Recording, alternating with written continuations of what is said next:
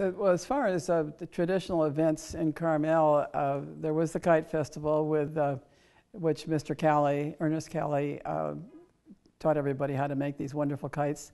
And he was one of the city characters in a way, in the sense that he always wore a tweed suit, and he had a full head, of shock of graying curly hair that was never managed in some way.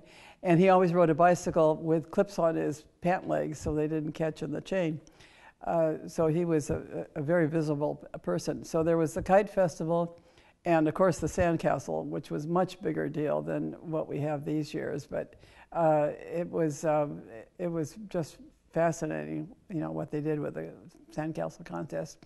I can't think of other things on the beach other than the fact that we rode horses and down on the beach, and that was permitted. And we had a caber, a Scottish caber, and I don't know the history of how the city got the caber, but it hung here in City Hall, and it has all kinds of brass plaques on it.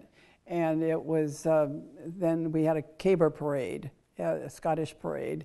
We had a very active Scottish community at the time, and one of the biggest movers was the MacLeod, Dame Flora MacLeod, who was head of the clan in the Isle of Skye up in Dunvegan, and she would come here for the Scottish Society ball and so forth, and several of the city fathers, Remsen Bird, Dr. Remsen Bird, there was a MacLeod in the family, and so it was very very active, and they would they get these big guys and they're all dressed in their kilts, and they would carry the caber, which is the one they try to throw end over end in the Scottish games, and they would carry it on their shoulder. So when it came time for the centennial, I felt we needed to have them in the parade carrying the caber.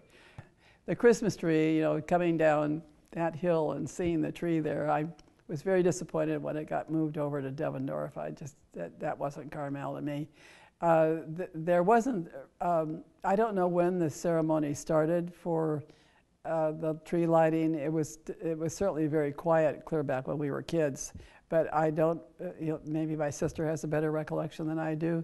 And she, being in kindergarten, they had a big maypole event for the kindergartners down on the lower lot of Sunset, where they actually had a maypole, because that's where the kindergarten and first grade was. But she'd have to tell you about that.